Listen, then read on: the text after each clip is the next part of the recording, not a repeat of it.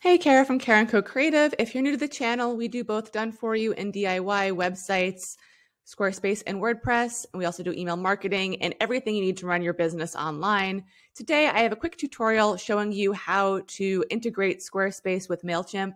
It's a pretty easy process, but a few people have asked me how to do it. So I want to make sure we have our own video here on the channel. Take you over my shoulder and show you. So this is a demo page on a client site. This is the newsletter block. So if you go ahead and edit the page, if you need to actually set this part up, all you need to do is add the newsletter block. It's right here. And then once you have it on your page, you can go ahead and edit it by selecting. I'm going to take this big long sentence and put it in the description and just put subscribe up here. You can say join my weekly newsletter, whatever you want to put there. But this will be basically the content. You can require the name field if you would like. And storage is what we're concerned with here today. So we come to storage. It wants you to use Squarespace email campaigns. That's why it's sitting right here once you connect it. I don't know that many people who use it. I don't think it's kind of clunky. So if you're trying to connect MailChimp, which hopefully you are if you're watching this video, you're coming to other storage options. And here we're going to connect MailChimp. When you click this button, it's going to open up this window and ask for your username and password. Once you put that in, you just hit log in.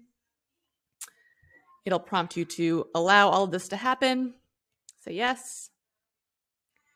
And then the next step is you need to make sure that you select a list. So make sure that you actually highlight this list and it shows up here. Otherwise, you'll have to repeat all of this. And then you can choose whether or not to require the double opt-in. This will just send them an email, ask them to confirm to be on your list. I do recommend it. It can help with getting spam away from your list, and it just confirms their desire to be on your list. If you do enable this and you need help enabling the confirmation email or editing that email, I do have a video for that. But now if you have your list showing here, you're all set. Go back.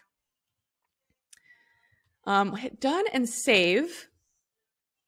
And then I usually like to refresh the screen once.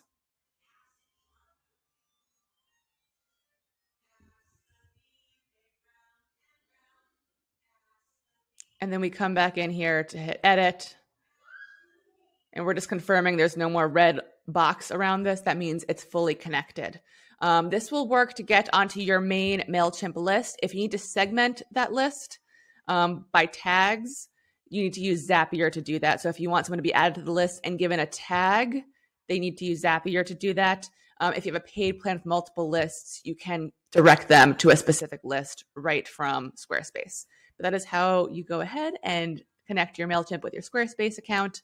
Hope this was helpful. If you did find it helpful, please go ahead and hit like and subscribe to the channel. We're back with new videos every week. See you next time.